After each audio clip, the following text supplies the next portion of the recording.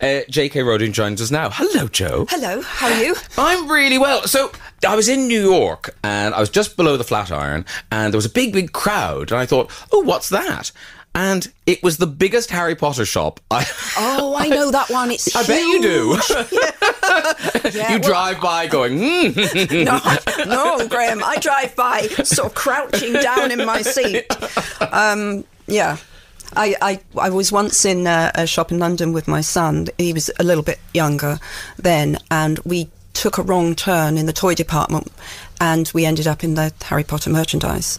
And I was trapped because there was this big group of American young people behind me and a ton of people ahead, and I sort of dragged David behind a bookshelf, and I said, we'll just wait here a moment, we'll just wait here. And he looked up at me and said, how much money would you want for me not to shout, she's here?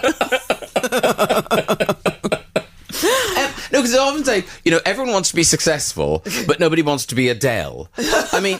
Oh, I love Adele. No, but that's we all love Adele. But you know what I mean? I do completely know what you mean. Yeah, absolutely. I think you've got to keep a sense of humour about it. Yeah.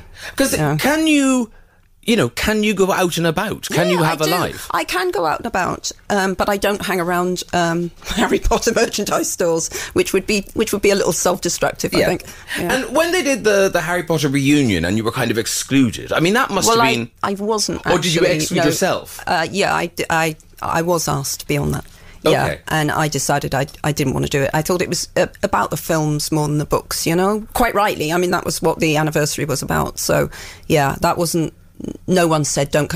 I was asked to do it, and I decided not to. Yeah. And have you still got a relationship with the young actors? Some of them have spoken out about you, and do you still have a dialogue with them? I have. Yes, I do. I mean, some more than others, but that was always the case. Some I knew better than others. So, yeah. Robert Galbraith returns with The Ink Black Heart, a new Strike novel. It strikes me, how funny, that, this book, obviously there are lots of fans, Cormoran Strike fans out there, much anticipated, but they're not queuing up at midnight for the new Cormoran Strike novel. No. Do you miss that kind of feeding frenzy and madness and delirium, or is this more manageable? It's... I don't mean this in any ungrateful sense, because it obviously it was wonderful what happened with Potter, but it was quite overwhelming at times. And crime fans are a less... They like their sleep. Yeah, they like their sleep, exactly. That's a good way of putting it, yeah. And I empathise. So what can you tell us about the plot? What's your sort of pitch, your elevator pitch for this novel? Basically, we are dealing with an anonymous person online who purports to be a fan of a cartoon, but has turned on the creator and appears to know a lot about them personally. So the creator comes to the agency saying, please, can you find out who this person really is? It has to be someone who knows me. And that's the start of the plot, the detective plot, yeah.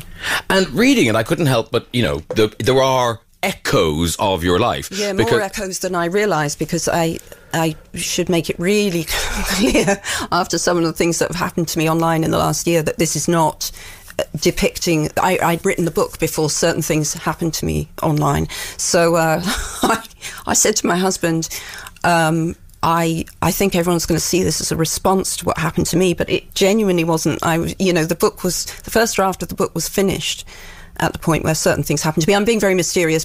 I'm just talking about online threats and so on. Yeah. But where the echoes are concerned, the fandom within the Ink Black Heart is absolutely not the Potter fandom. Because, you're talking about the threats online. How do we get back to how can we de-escalate all of the things that are going on? Is there a way that you, as this very kind of visible vocal person, can de-escalate the conversation? I think on one level, I'm not sure I can. I'm not sure any individual can. I mean, I try and behave online as I would like others to behave. I wouldn't, ever want to... I've never threatened anyone, obviously, and I certainly wouldn't want anyone to go to their houses or anything like that. Yeah. Social media is definitely... It's simultaneous. It can be a lot of fun. And I do like the sort of pub argument aspect of it, you know, that can be a fun thing to do. But there's no doubt that social media is a gift for people who want to. Yeah.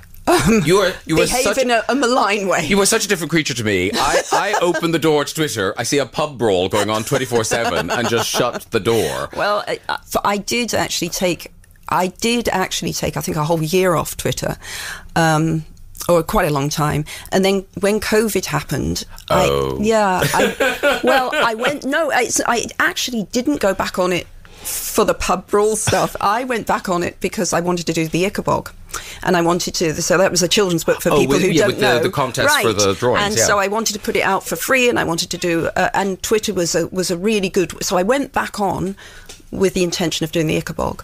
And then I sort of have a bit of a love-hate relationship with it now. I can happily go for a few days without getting into a pub brawl or... Because it struck me reading the book that, because, you know, it must have been so weird, because there's that bit of your life, and then your books, you would have thought, would be an escape from that bit of your life. But this book... No, it delves into it. Well, do you know, I wanted to, because the last book, Troubled Blood, was a cold case, and it was a very, very sort of traditional, interviewing old people in their front rooms about what they remember about the disappeared woman. And so I wanted to do something very different. I wanted to go into a completely different world of now. And it was a fun way to explore it, actually, because Strike is older, and he's not the kind of person who would be on Twitter or ever have any interest really in being on Twitter. So he's in a world that he's not familiar with. Robin, being 10 years younger, is much more familiar with online worlds and understands them a bit more. And are you able to do book events now? Are you able to go out and do things? Yeah, I am. I mean, I really enjoy doing book festivals and so on. I think COVID just put such a spanner in the works that everyone's slightly forgotten how to go on stage. But I did do an event for the Christmas Pig, which was out obviously quite recently, my children's book, and that was so much fun. I loved it. I forgot actually how much I love talking to kids. It was. It was a beautiful event. I loved it. And so will you do events with the Ink Black Heart? Possibly, yeah. There's nothing planned at the moment, but I might do, yeah. Well, it's selling our hotcakes, who cares? I don't need to. Well, listen, you didn't need to do this. So, J.K. Rowling, thank you very much for coming in to see us. Thank you very much, and good luck. The Ink Black Heart is out in hardback now, and you can pre-order it at robertgalbraith.com. Thanks so much. Graham. Bye-bye. Bye.